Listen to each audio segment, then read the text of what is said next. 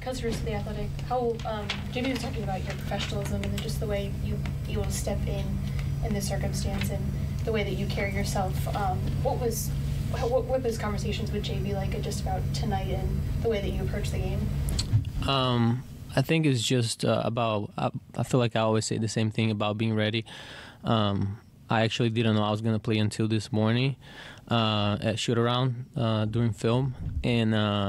But all the work I've put until then made me ready for the opportunity. So, yeah, I think just the hard part is just physically. I haven't played for a while and then come out and play that many minutes, just hard on my body. But I put the work in and try to stay ready for that.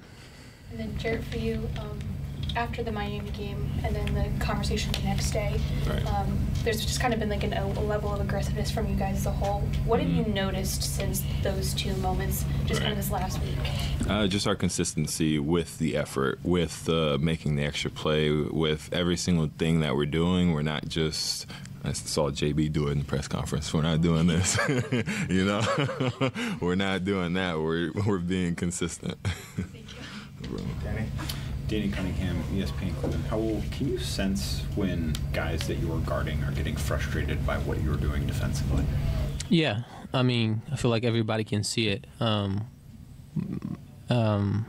yeah, I mean, it's just what I try to do out there to help the team win. And if it's the point guard that is getting off a little bit and worrying about me and worry about other things, then putting their teammates in the spot, I feel like I'm helping the team. So, but yeah, I can feel they're getting frustrated, and sometimes I get frustrated for foul calls that I don't think it was. But when you play aggressive defensively, you put yourself in the situation where the referee got to make a decision.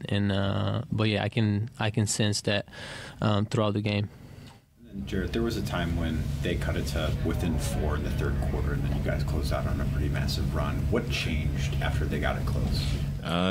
We started to lock in again. I think in that second quarter we started to waver against what was putting us up in the first place.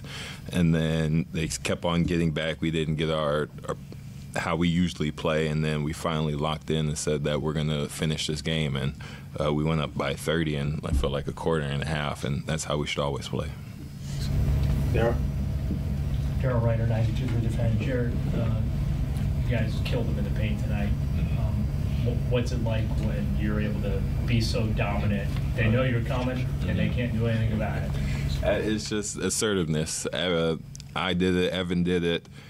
We felt like we were attacking the rim. I know they still have some pretty decent rim protectors, but we didn't let that stop us tonight. I saw something, it was like 70 points in the paint. We just kept attacking. We knew where to go. Even Karras, towards the end of the night, he was going towards the rim. It was working for us, and we didn't shy away from it. And then I want to ask you about JB. A week ago he delivers the, hey, I'm not going to let negativity seep in. Right. This team's accomplished a lot. We're on the right path. Right. And you guys have responded rather emphatically. Just what is it about him as a coach that you guys connect with and respond so well to? He understands us. He understands the game. He understands that not every day is easy. We're a young team with high aspirations, and that can lead to a lot of mixed emotions going into the game, mixed press. Nothing against you guys. Just with everybody, it's just things could get things could get blurry. The line can get blurry, but he's able to hold us down. He's able to still help us find the fun in playing basketball, and that's why I think he's so great. Jimmy. Jimmy Watkins, Cleveland.com. What do you think of the way Raul is able to stay ready and play at the drop of a dime?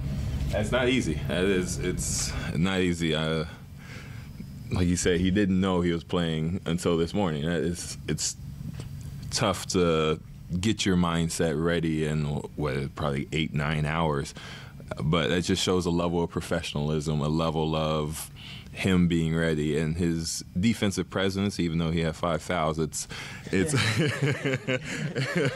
needed out there when he's pressuring the point guard, when he's making the hard plays. That gets us going. That gets us wanting to play harder.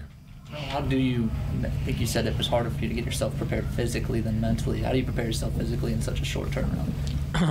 I mean, it's not about today. It's not about what I did after I heard I was going to start the game. It's just what I've done throughout the whole season, basically, just trying to find the right time to work out, find the right time to, get my cardio, but not too much, so I stay ready for something like this, So it's just, I think, by now, after 8 years in the league, I understand it better, my body, and I can, see a day that I need more sleep or I need to take it easy on my body. And luckily, yesterday was one of those days. I just, we had a day off, and I didn't.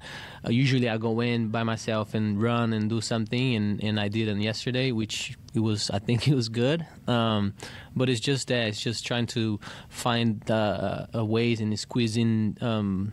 Workouts if it's on the road or if we're home, just try to stay ready physically for something like that. Spencer, maybe basketball.com.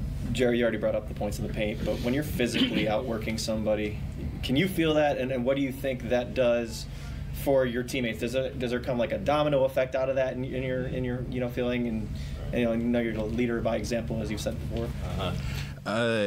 It's like you said, leading by example. You can kind of feel like just the energy yourself that you're going in, outworking the men in front of you, as JB says. And it's like talking with Raul or talking with Tony about just trying to bring that extra energy. It's contagious. It really is contagious, and it goes from everybody on the bench to everybody in the game. Even the arena feels that you're working hard, and it goes a long way. John Horner, Sports Illustrated Media Group. First off, how would you like us to address you?